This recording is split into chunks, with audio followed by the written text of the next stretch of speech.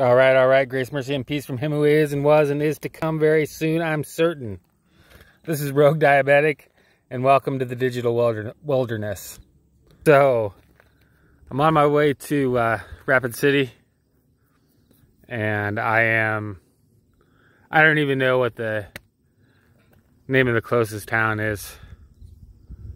I've been through Mission, so I'm kind of north and west of the Rosebud, not too awful far from the I-90, where I will begin heading west to Rapid City. So I think these formations are what they call the Badlands. There were some really gnarly ones right when I turned onto this road.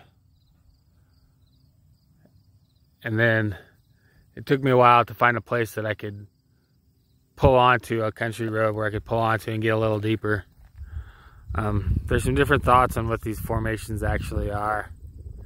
Some of these might be the giant tree stumps that they talk about. I personally think that some of these could be the corpses of Nephilim that were perished in the flood. I think some of these structures are actually old buildings that were destroyed and then covered up and then covered with mud during Noah's flood. So I don't know. Tell me what you think. Like, share, subscribe, click the notification bell. I'm trying to get to 50 subscribers so I can do some live streaming with my phone at least. Heading up to Rapid City, so I'll catch you guys again when I get up there. I'm out.